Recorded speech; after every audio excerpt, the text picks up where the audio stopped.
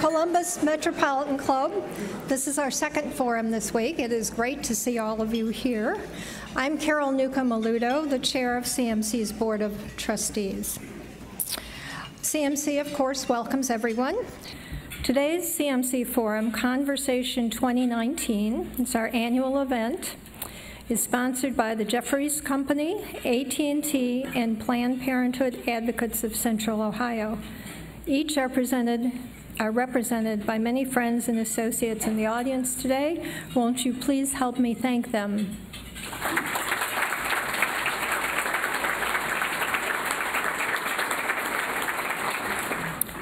Shared values and aspirations passed from generation to generation provide the foundation of the ideal family business. There are many examples: families of teachers, firefighters, doctors, lawyers, and politicians. Today, we are honored to hear from one of Ohio's families who invest their time, intellect, passion, and resources in the pursuit of a better life for all of us.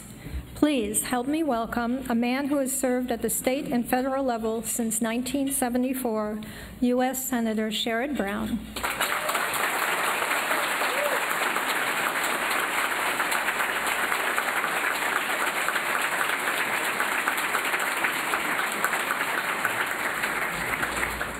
And serving our community from City Hall since 2015, Columbus City Councilwoman Elizabeth Brown.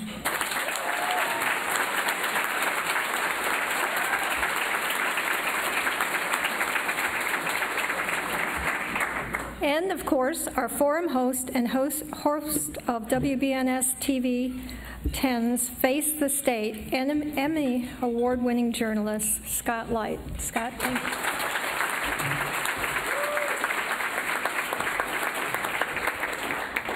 Hi, you two.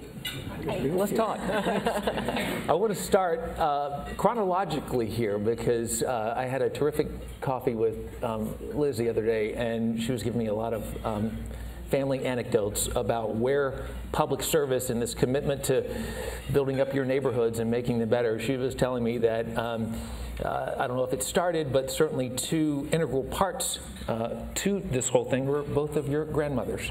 Emily, of course, your mother, and your other grandmother, Carolyn. Let's start there, Senator. Tell us about your mom and where her passions were when it came to public service, improving life for the good of the whole, and how did she instill that in you? Thanks. I love talking about my mother, as I know Liz loves talking about her grandmother. My mom, Emily, our first daughter is named after my mother, Emily Brown, who is here. Emily, just if I can introduce you. So, Emily has pursued public service, but we can talk about that at some point. My mother, Emily Campbell, was born in Mansfield, Georgia, and my father was born in Mansfield, Ohio. And they met at the Mayflower Hotel in Washington when my mother had gone to serve the war effort in the 1940s and the 40s. And my dad was back from overseas service in the Army, and they met at a soldier's dance in at the Mayflower, and their first date was at the Willard Hotel in Washington, and they fell in love. My dad was drafted in the Army, was on the older age of people that served, and my mom had been a teacher for a couple of years, and they met in Washington, came to Mansfield, and my mom was. She comes from a sort of a typical white Southern small town family. Mansfield, Georgia was 500 people, but my mom always cared about civil rights, and she was president of the Ohio YWCA, which next to Planned Parenthood is one of the best advocates for women's rights and for civil rights of any organization out there. She got to pick up Shirley Chisholm at the airport once and spend an hour with her, and the first African-American woman to ever run for president. And she would come back with these stories to us, but she always principally cared about civil rights and got my brothers, I'm the youngest of three boys, got us engaged. And she, her last good day on earth was the swearing in, the inauguration of Barack Obama. She had supported Obama before anybody else in the family in the primaries. And she was in hospice for the last 5-6 weeks of her life, and had an okay death. And we got to be with her every single day, except she told Connie and me to go to the inauguration. My brothers were there at the house, and it was her last really alert day, January 20th. 2009, and it was a celebration in so many ways of what her life was. What was her reaction on your first elective win? She played such a role. My dad really wondered why I was doing it. My dad was a family physician, and he really emphasized. I give most of my social justice views, ascribe them to my mother, but my dad really did care about. My dad actually was one of maybe 12 people in America that voted for Barry Goldwater in 1964 and George McGovern in 1972. And the 72 vote had a whole lot to do with influence of his sons. But my dad always took care of people regardless of ability to pay. He found ways to take care of low-income patients, and so he taught me that. But both of them were those kinds of grandparents. My dad didn't say much. My mom obviously said much more and had that influence. Councilmember Brown, let's talk about Carolyn, who, by the way, the senator mentioned the family connection with the names. Carolyn is also the name of your daughter. Of my daughter. Yeah. Yes. Tell us about your grandmother. Yeah. So I think about both my grandmothers a lot in terms of why I wanted to run for office or why I had an interest in public policy. And I've always thought of them that way. I think about them even more recently because I think they would be deeply troubled by a lot of what's happening in our country. Carolyn in particular, she had a real love for her community. She raised her 4 girls with my grandfather Clark outside Dayton, and she cared deeply about Dayton and always found ways to be working and bolstering her own community. And she also loved to, she had a lot of foreign-born students that would come and stay in their house. She loved the world. She was a Spanish teacher, and they would put all their girls into a station wagon and drive to Mexico for vacation from Dayton, Ohio. She really sort of believed in the idea of a global community and really believed in progressive ideals too, but she taught my sister Emily and me, along with our grandmother Emily, both of them, I think, taught us a lot about why my sister Emily is a public interest lawyer and represents immigrant families, and I really think both of our grandmothers have a lot to do with that, in addition to our dad. But in so many ways, it's their influence as women in our lives. By the way, Senator, Liz tells me the smartest person in the family is Emily. So no offense, but Sorry, Dad. That's okay. Emily's got the biggest brain of everybody. She does. Let's fast forward a little bit. I would say, can I say one? Sure. Emily, while in law school, gave birth to 2 children while in law school, and Emily is, and she had one of the hardest law schools in the country, and she really is smart. But so is Elizabeth. Hey, I said it first. I have no problem with that. Let me rescue you from that comment. And let's talk about when you and Emily were toddlers. You told me that this gentleman here to your right was omnipresent. That no matter what campaign he was running, he was at school events. He was everywhere. But you also said you kind of grew up on his speeches and pancake breakfast in the morning and spaghetti dinners at night. Talk about that life a little bit with your dad in public office. Yeah, well, one thing I liked, I don't know if you remember this, Dad, but I think it was my 4th grade teacher, it might have been my 3rd grade teacher. So Emily's and my parents divorced when I was 3. And then my dad lived in Lorain County and my mom lived in Licking County, and we went to school in Licking County and went back and forth between households. And I forget if it was my 3rd grade or 4th grade teacher, but she was shocked about halfway through the year when she realized that my dad didn't live in Granville with us because he was at at everything. Every school play, every activity, Emily's basketball games. Everyone's very fortunate. I did not play basketball, but Emily was pretty good. And so it was pretty remarkable to be representing a Northeastern Ohio district and having to work in DC and also being that present. And we feel really lucky for that. But we also, when we were in Lorain with Dad, we went to lots of events. And fortunately, I had my sister to help occupy my time. And we would tug at Dad's tailcoats, and say, or coattails, excuse me, and say, let's go, we're done with this one. And then we'd move on to the next one. Well, Liz, one time, we were in Springfield doing a parade, and Liz was carrying candy and handing it out, and she kind of got mugged. I mean, some guy like candy mugged. What's that? Candy mugged. Like I didn't have money on me. I mean, they kind of like pushed her to steal the candy. So we decided to scale back the parades a little bit. But one story, Liz, I've run for office for a lot of years, and the only election I lost in 1990, Liz was. They could see this was a tough race. I mean, they could see it was busy. I don't know what they could exactly see. And Liz would have been 6, not to say almost 7. And we were getting out of the car one day in Columbus, and she said, "Dad, now you're Secretary of State, right?" And I said, "Yeah." She said, "Now your job is to count the votes, right?" And I said, "Yeah." She said, "So what's the problem with this race?" And she figured out that. But then on election night when I lost, I remember putting them to bed. We were staying at probably Sheraton downtown, and if you do this enough, you got to do. Daryl knows this. You got to do well enough, and I was not doing well enough in Portage County or something. I could just get a feel. Herb Asher knows this early in the night that it wasn't going well, and so I put them to bed at maybe 10 or 11 o'clock, and there were still 35% of the votes out.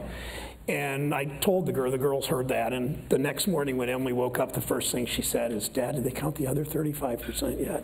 Because she was anyway, but things like that. So, yeah. What was it like, speaking of campaigns, let's just pick up there, when you saw the first negative ad about your dad? Yeah. What in the, you mentioned one to me that had a signature sign-off. Oh, yeah. So to speak. Sayonara, Sherrod. When was that? I would have been 6. It was the 1990 race, and I remember it was kind of a cartoony ad, so I thought it was just weird and silly. And I didn't know what Sayonara, Sherrod meant, that they were saying like goodbye to your job or whatever. I mean, you could explain the politics of it. But no, the one that was, I actually really remember more. I was at my friend Mallory Donaldson's house. I know people here know Mallory, but I don't know if she's here. She lived in Elyria then, but she's works at Columbus 2020 now.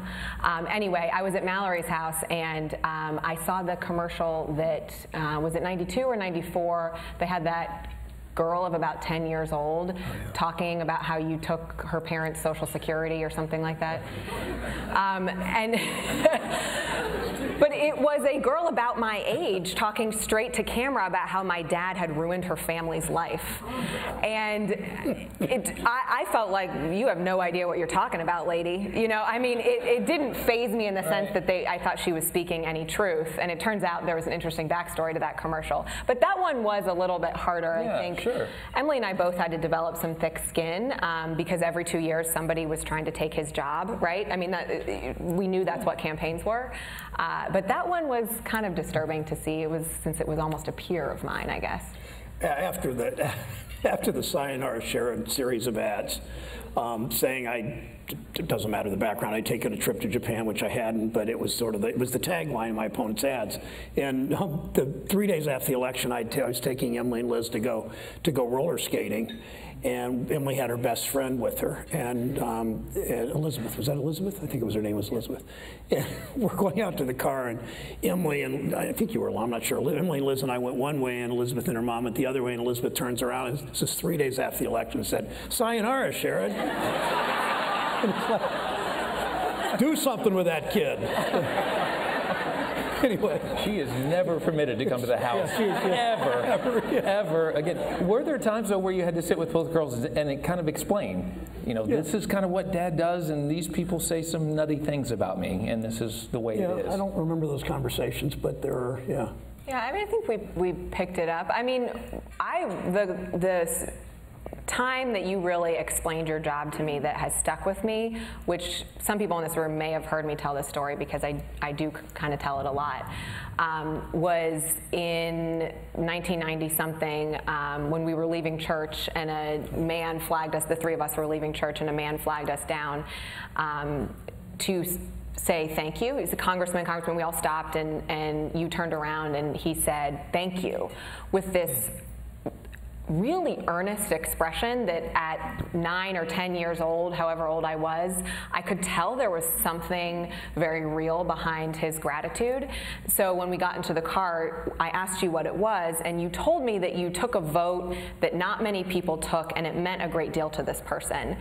And then you tried to explain to us what the Defense of Marriage Act was, because it was DOMA. My dad voted against DOMA when only a few dozen people in the House had the courage to do that in the mid-90s.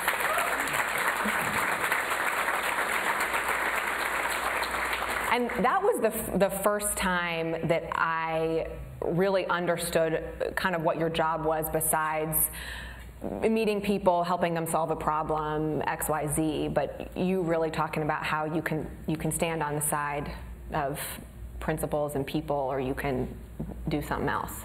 Oh, one of you, and I don't know if it was you or Emily, said this after a conversation like that, and said, you know, I'm going to vote this way, and I know it's going to make the election next year harder. And one of you said, well, why don't you just vote that way and not tell anybody? And so, you know, I thought, I tried that, but that just, because of people like Roland and you, I couldn't get away with it. Yeah. Democracy, you know? Right. So, even in Trump's America, democracy. We'll get to that in just a little bit. So, when you're traveling around running for various offices, you've got your girls in tow, so to speak.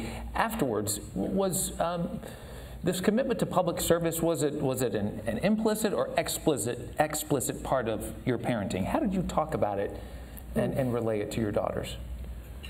Well, I talked about public service. I talked about, I don't know exactly how to answer that. I was very conscious about not making it their whole lives. I mean, it was what I did for a living. It meant sometimes when they were in spring break, I used to come back to Ohio every week, but when they were in spring break, they'd come to Washington for a week. We did, but when, you know, and I mean, I did, it wasn't like every time we were together we went to a parade. Sure. It wasn't anything like that. So I always was conscious of this is my job, but this is not my entire life, and that's sometimes hard to do, in part because, as Liz has found out quickly, because she's so good at doing what Abraham Lincoln used to say, I got to go out and get my public opinion bath. And Liz is really good at that. And Liz came to the conclusion, I remember when Connie and I first started dating, she realized this quickly, that when you're in church or at the grocery store or walking down the street, you're public property. If you decide to do this for a living, then that's what Emmanuel's learning. As I just saw a minute ago, it means it's what you do. And it's you expect to be public that way. And that's an important component of that. But you also have to carve time when nobody's around in your home working in the garden, or do we do every year with the highlight of the year for me, and maybe for them, I'm never quite sure, was we used to take a train trip every year. We'd go on Amtrak and go out west, and we'd go to a national park and a baseball stadium every year, and we went to Montana once and stopped in Minneapolis, went to Denver, went to the Grand Canyon, went to the West Coast, whatever. And those were the best. Those 10 days were partly just riding on the train and getting a sleeper car were the best days of my life in many ways. They were young teen, well, from small children into the young teens, and then they quit wanting to go with me on train trips. But now they've talked about grandkids, train trips, Patrick, right? So. But I mean, you talked about issues, I think. I mean, really, of course, we saw what he did for a living, but I mean, I have a 3-year-old and a 1-year-old. My husband Patrick's here. Our kids, Carolyn and Russell. I mean, I'm learning as a parent that so much of what you did, I think, is what most parents in this room do, which is you teach your kid through talking about values and principles and ideals, and we saw you act on those in your public life. But there was, I think, nothing remarkably different from what parents all over the country do every day to try to raise good people who give back to their communities. And you teach them about your faith. I brought this book along. This is I was on an airplane soon after my divorce, and a woman said to me, you should record things, just write about things your children and you do. So I went out and bought this nicely bound book, and I started writing in it in April of 1987. So Elizabeth was 3 and Emily was 6. And I wrote, I wrote about things they did, and they were really, really cute, but as they got older, they were really, really less cute, so I quit writing as much. But for instance, one story in here, I was reading a Bible story to Liz, and she couldn't have been more than 3 then. I'm sitting on the bed, and she says, Dad, stop for a second. What's the name of that guy, Mary's guy that was born in the nest? And Emily said, that was Jesus, Elizabeth, like that. So stories like that. Some are only, I know we all think, as Ann said, we all think our own kids are funnier than other kids. Sometimes they are, I'm checking the clock here because I just want to make sure that we get in everything before we toss it to some audience questions. Can I ask you a question about kind of what put you on your path to public service? We were talking, you were working in New York after you graduated near the top of your class at Columbia, New York Magazine, right? Were you near the top of your class? I mean, that's probably No, I'm sorry. But you at that point, you're working in New York, and you feel, I don't know, you tell me, was it a sense of obligation or just feeling like I need to get back to Ohio, need to pursue some other things? What was it? Well, I think I took a year between high school and college to do an AmeriCorps program called City Year. Is anyone familiar with City Year? Yeah. I know AT&T is familiar with City Year. I'm looking at Chris. And City Year, for those of you who don't know, is an AmeriCorps program. You work in schools, and at the time that I was an AmeriCorps member, I was in a school outside in Philly because my sister was going to college outside Philly, and I wanted to, if I was going to take a gap year, I wanted to do it near Emily. It was basically an assistant teacher role, doing public service projects sort of infused in there was my charge. And I just learned so much in that year. It was formative for me. I learned so much about the manifestation of public policies and really how they intersect with people's lives.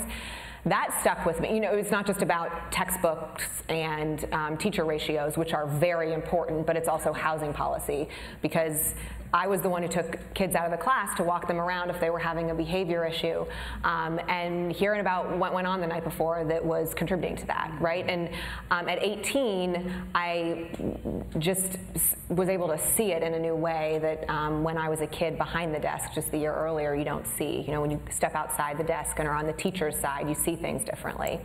So that instilled in me this idea that I was interested in public policy, and I think it took a while of working in New York to realize if I was going to work in politics and government to try to impact public policy, I wanted to do it in my home state. I care deeply about Ohio and the opportunity that we provide city by city, neighborhood by neighborhood to people. So that's why I moved back here. And I ran for office. It's one thing to decide I wanted to try to impact public policy, but I really ran for office because of my dad, because I don't know that I otherwise would have had the faith, maybe I would have, but I don't know for sure that I would have had the faith that I can do this work and I can make an impact without having to compromise principle. There's almost a myth out there that politicians don't have people's backs, and I lived with proof that they can. I grew up seeing that, and you don't have to move to the squishy middle, if you will, in order to get things done.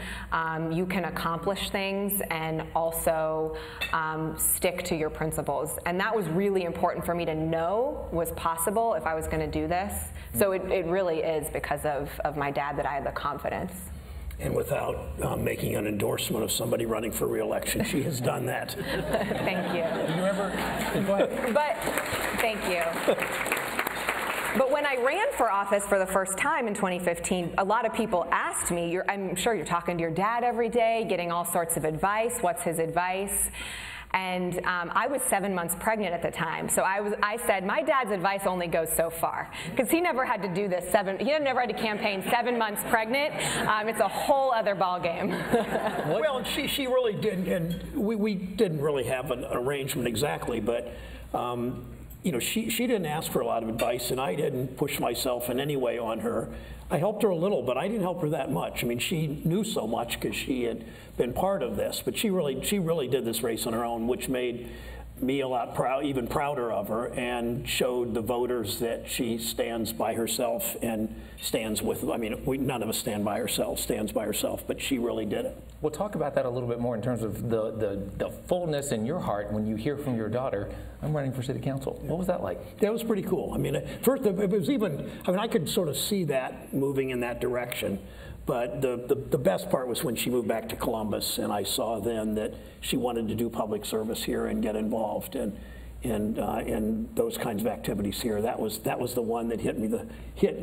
I was most excited about because she was coming back to the state. Mm-hmm. But it was not. It was I didn't know she was going to run for consul. But I figured she was moving in the direction of running for office. Let me ask about that in this way, because we have a couple of different generations represented here. So, Senator, when you look at the toxicity of politics right now, do you worry that there will be fewer people fewer good people on all sides who are going to run for office? Sure, I worry about that. I think everybody in this room does. I think what I've also thought about is, I mean, this is not empty flattery. Elizabeth is a whole lot better public speaker and a whole lot better at this job than I was when I was her age. I mean, I don't say that as empty flattery. It really is true. I watch how talented she is and how committed she is.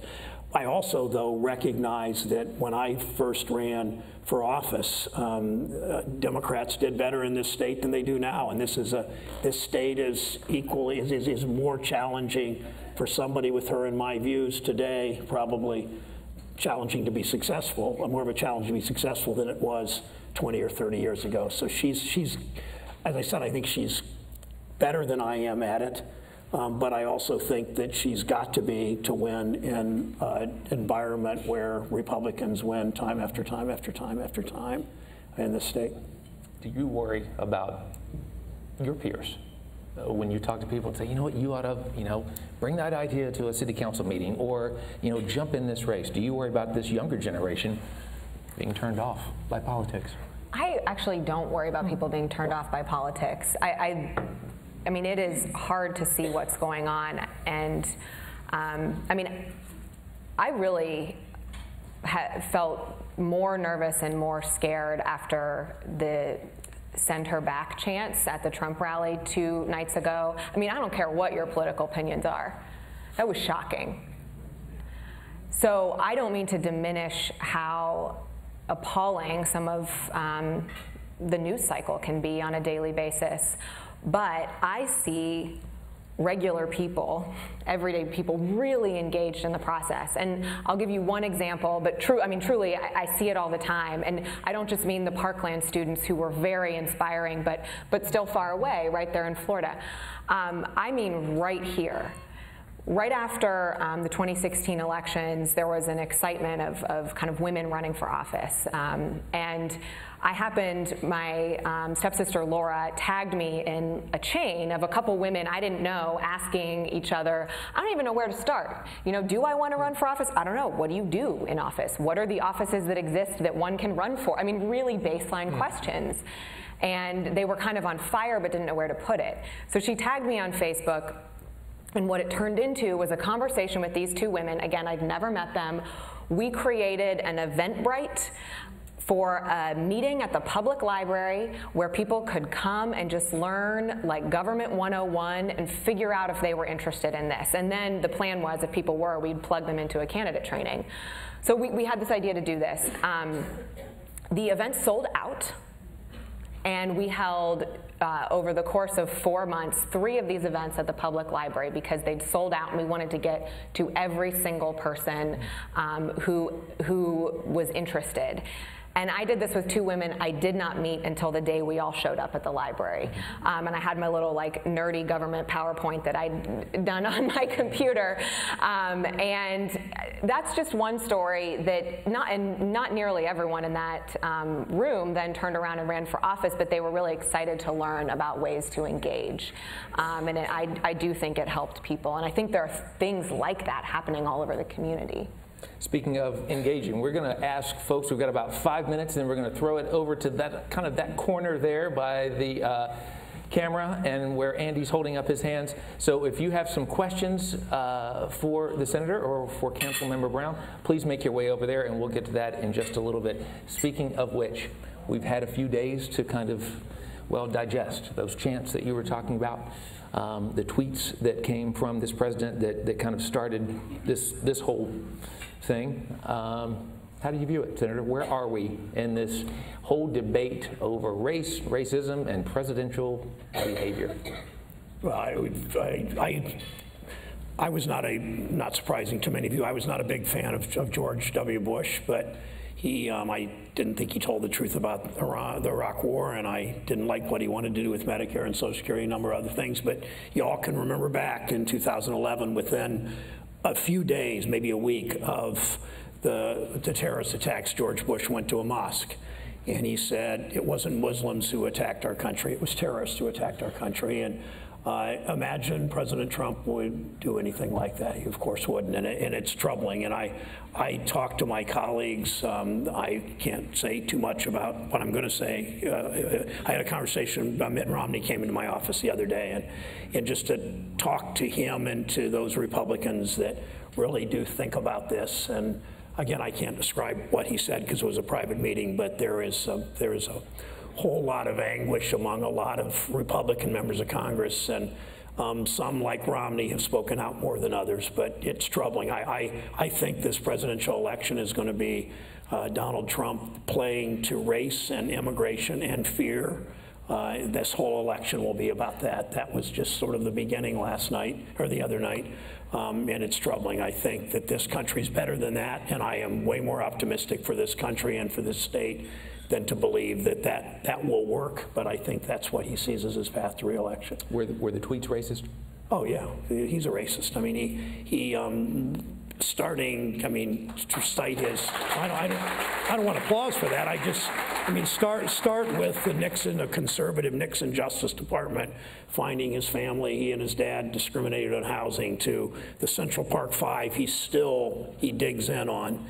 Said, well, they confessed. Yeah, they confessed because of what happened with the police and all. Then the Obama campaign, then Charlottesville. Then people that have worked with him have said he engages in racist talk a lot of the time. I can't prove that. The other I see with eyes wide open. And that a president would try to build his name and image and future around dividing people. That's bad enough. I mean, because so much of his presidency has been divisions. He mocks his opponents. He criticizes the people he hired.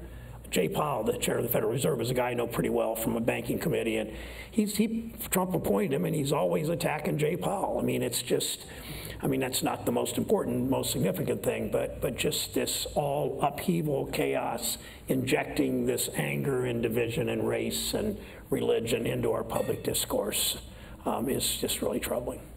Let's continue the discourse in another way. As promised, this is tradition here with the CMC, and that is to open it up to questions from you in the audience. So we have a line over there. If you would, state your name. We do ask you not to editorialize. If you can get to the question pretty quickly, state your name and what you'd like to ask, please. Thank you. My name is Renee Delane of Women Who Dare, and I would ask each of you to answer this question. What person of color, living or not, of either gender or any orientation, would you say is the person you feel most proud to support or to have supported their views? In politics? No, it doesn't have to be politics, anything, any experience at all in life. Well, I mean, the person of color who has made the most impact on my life is Toni Morrison, who is a Lorraine native. I've had the honor of seeing her speak twice, and but beyond that, I've been reading her since I was a little girl. And Beloved, Song of Solomon were the two that made the biggest impression on me. I wrote my senior thesis on Song of Solomon, and so there is a kinship you feel with a writer who wouldn't know who you are when you enter a room. And I do feel that with Toni Morrison. I feel that I know her, and I feel that she has blessed me with her wisdom and her beauty. And I bought the whole Toni Morrison set of books, and then Emily took them all, so I'm glad you brought that up. So maybe I will eventually get some of them back. I would say John Lewis. Not surprising maybe that I would give an answer of an elected official. And John, Emily and Elizabeth got to go to Selma with John. I've gone 4 times. I think they've gone once with me. I led pilgrimages there with other members of Congress. And nobody was as courageous as John. Nobody's as kind as John. Few people had the impact. He wasn't well known at the time. He was the youngest person to speak at the Dr. King speech at the Lincoln Memorial, the I Have a Dream speech. John was the youngest one, and they had to pull him back to keep his rhetoric from being too hot. And he just never ever forgets. And he once, I won't tell the whole story for time reasons, but he used to say, "Make trouble, make good necessary trouble," and that's how he's lived his incredible life. Hi, I'm Bill Lafayette. I own Regionomics, and even though I'm an economist, I'm very fundamentally optimistic about the country and our city and our state. And I see the conversation changing from that for the first time in my life. And I'm just wondering how folks like me, just common ordinary people, can kind of change the conversation back to a place of optimism and that we can do better and we can grow. You want to go first? No. I will if you want. Okay. Sort of one at a time. That's a pretty cliche-ish answer, and a fairly shallow one. But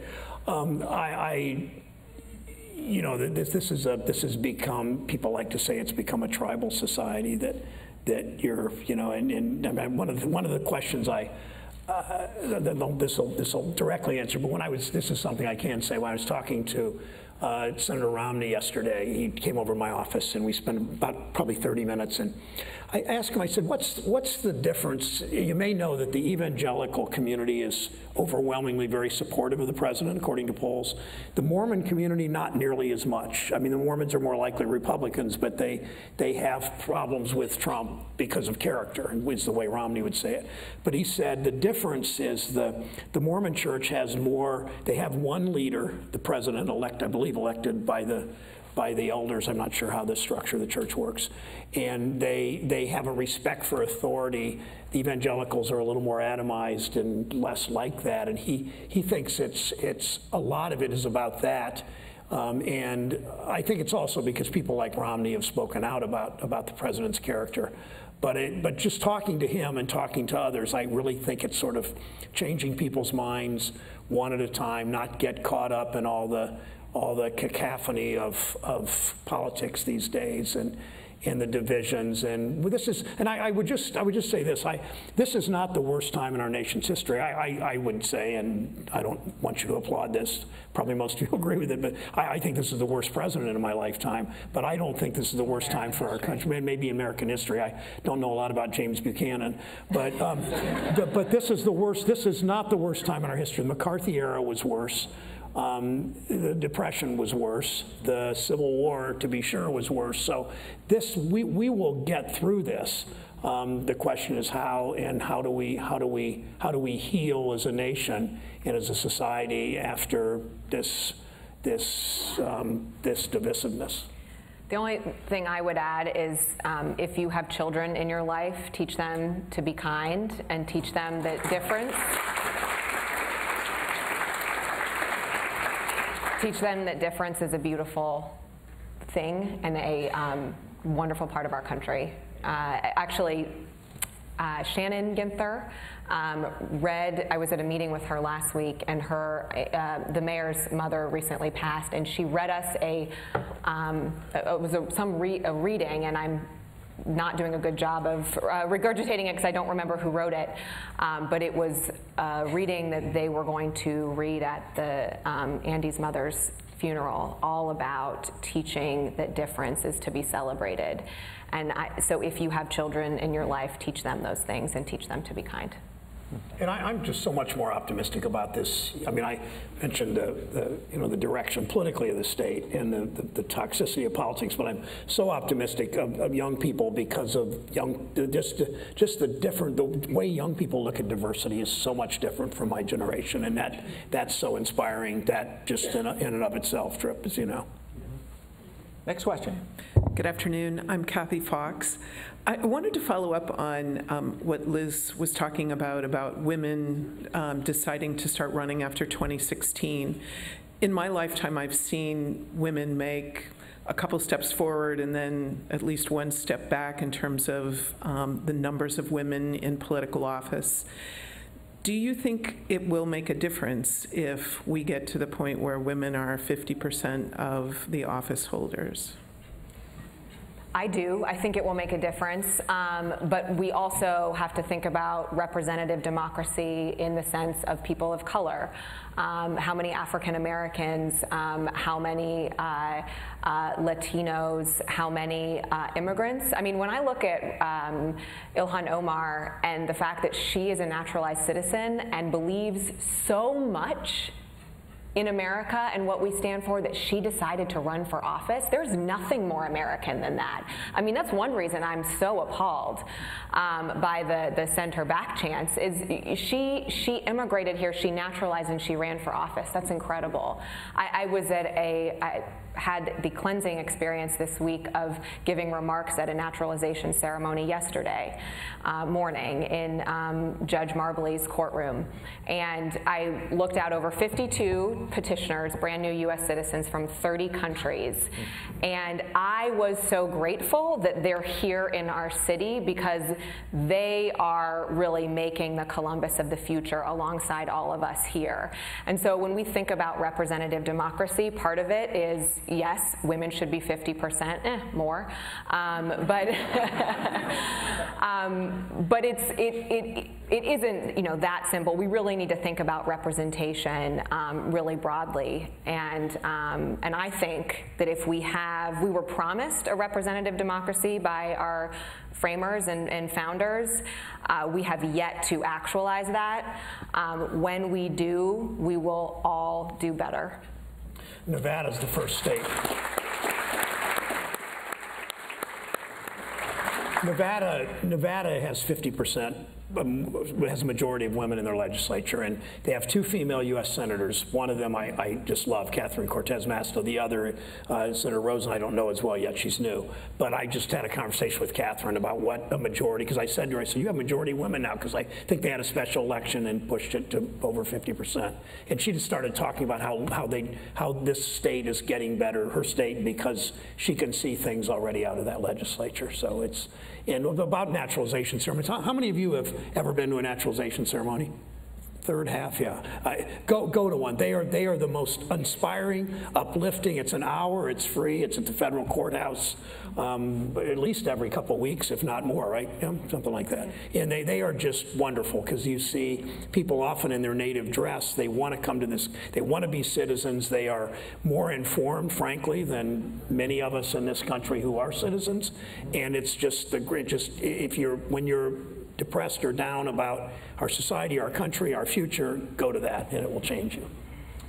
Next question. My name is Tom Tucker, originally from Mansfield, Ohio. I was his paper boy. When I was his paper boy, Coleman Road.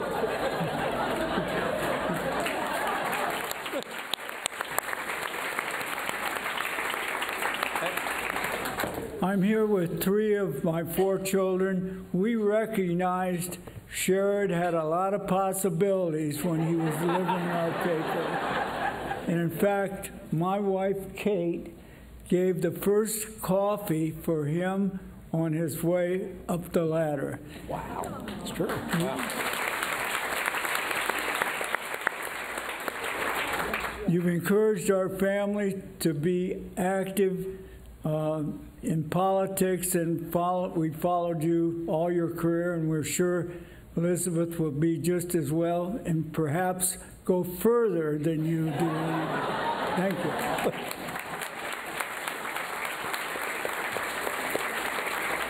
Think how nice it would have been if I got the paper there earlier in the morning and delivered the plain dealer, because I wasn't the greatest paper boy ever. I don't know if the crowd heard during the applause too. You said the name of the street. Coleman Road. It was right down. I know 679. Was that the number? Something like. What was the number? No, 679 was further down. Never mind. 5. That doesn't matter. Anyway, Coleman Road, Mansfield. Yeah, I can't remember what I had for breakfast this morning, but okay. The next question. Good afternoon. My name is Hua Wang, and I'm a professor at The Ohio State University in food science, microbiology, and interdisciplinary nutrition. And I want to take this opportunity to share a story about Senator Brown. Probably Elizabeth or Emily probably don't even know. Only a few of us from The Ohio State probably have heard about that. I study antibiotic resistance, which is a hot topic everybody know about. And many years ago, about more than a decade ago, we've discovered that actually the problem is not necessarily deal with raw meat and chicken that everybody heard about, but it's actually due to cheese and yogurt. Everybody eat it, we all enjoy it, and including fresh produce. So when I had this discovery, it was a shocking news. I was so worried because my colleagues said, you're going to wipe out the whole industry, right? I was worried about losing my job.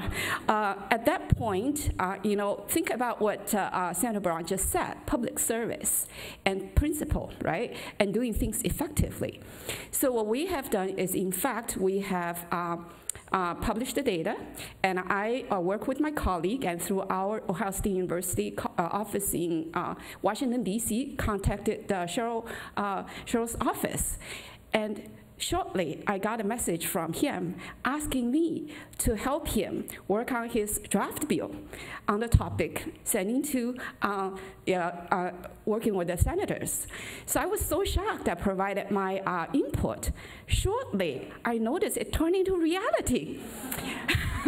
And I can tell you another side of the story. You don't see cheese and yogurt on the table or vegetables as salad today, right? I work with the program office until I explain that, but no, I'm just kidding. I just become a member this week, but I really enjoy it. Anyway, the good news is we worked with our industry from Ohio, which is the Swiss Cheese Consortium, that allow us to go to their company and a manufacturing plant and figure out step by step where the problem came from. In fact, it only took us 4 years to solve this major problem impacting everybody's dinner table, our dinner plate, yogurt and cheese, that now you can eat these food without any problems. So I wanted to say that my colleagues nationwide, whether it's from Dallas or from Iowa, when I share the story about my interaction with Senator Brown, they said, you are so lucky you have a great senator who are so receptive to science and really help solve the biggest problem impacting the world. So I wanted to share that story.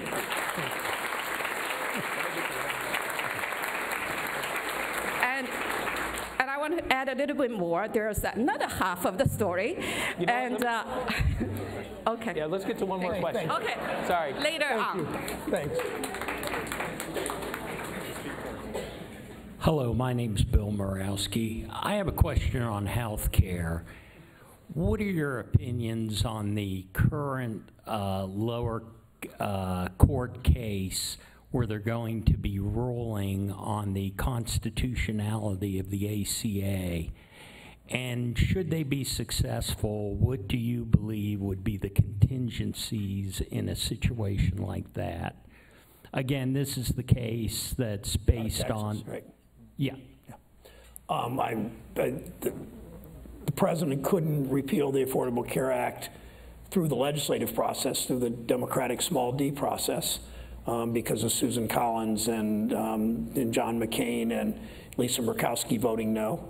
There was no plan. They said repeal and replace. There was no plan to anything to replace it with, so that didn't work. So the president, it's so important to him, in part because it's called Obamacare by some, my view, that he went through the courts to do it, and I'm concerned because if the courts strike it down, we lose the expansion in this state that John Kasich did. 25-year-olds aren't in their parents' plans any longer. The prescription drug benefit's gone for seniors. A big part of it, the preventive care for seniors is wiped away. I don't know how Congress would fix it with the divisions, how we would put any of the toothpaste back in the tube. I don't think that McConnell would. I think it'll be chaotic, and I think that's probably what the president wants there. And a lot of people will be hurt. Yeah, I think the court will not decide that in the end. The district court, where suits like that are often filed in the Eastern District of Texas, that's not a surprise he did it, but I think as it works its way up, I can't imagine they would want to create that much chaos in the healthcare system. It will hurt the hospitals in this city for sure. It will close hospitals in rural Ohio. Thank you for all of your questions. Are you sure you don't want to run for president? Sure. Liz, talking to you. Yeah. Someday. Yeah, no offense, but I meant that question for Liz. She's 35 now. Carol, back to you. Thank you. I hope you all found today's forum a reason for optimism in the future.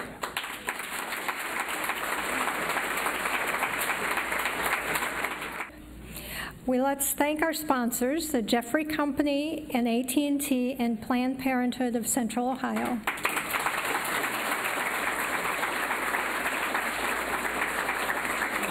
And of course, our speakers, Sherrod Brown, Elizabeth Brown, and Scott Light. Thank you.